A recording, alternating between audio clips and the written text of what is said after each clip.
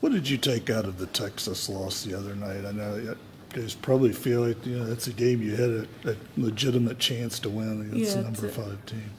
Going back on last year when we played them, like I knew what we was going to get into or whatever, but like this past game, I thought like we played hard. We played extremely hard, and things happen, and I was just looking like,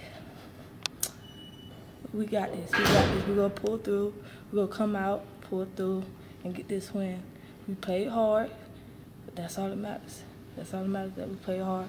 We gave our all, we did what Coach wanted us to do. So we went out and played hard and gave it all. Did you get some confidence back in that game? You were able to come in. You hit some shots. Yeah. What did that do for you, confidence-wise? Like I just want to help my teammates out. So I came out, played hard. Like Coach wanted me to come out, play hard. He asked me before I came in the game, "You ready?" I was like, "Yeah, I'm ready, Coach. I'm ready." Because the past couple of games I haven't played because I was, had attitude problems. But now I'm working on it, and it's getting better.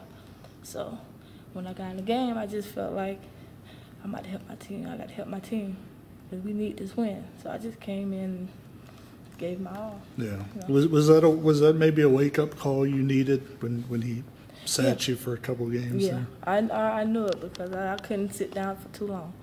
I was like, I got to do something. I got to change, And I sat down by myself, talked to myself, saying what I got to do to get better, like when my head coach talked to me, I got to listen, instead of saying something back. So it's getting better.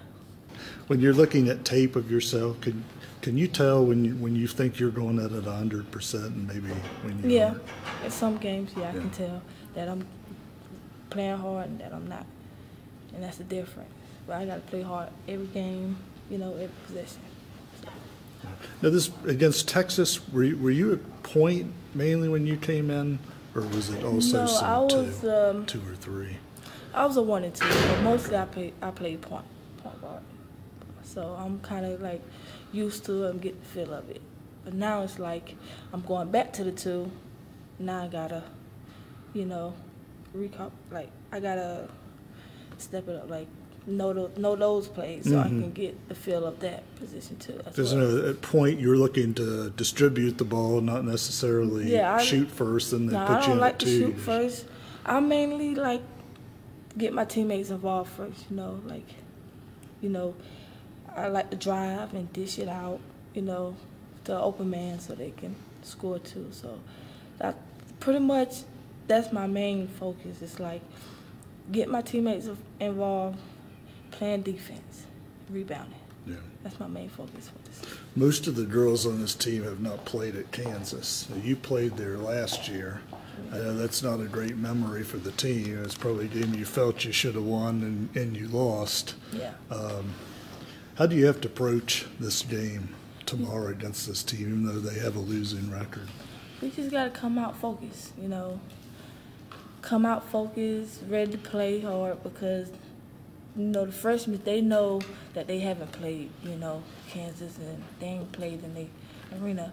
But we, as, like, sophomores, the upcoming seniors, we know what it's like. So, like, we tell the freshmen that you just got to stay focused. Like, play our game, play our defense, and we'll be good. Yeah. How big would it be to get 2 wins on the road this week?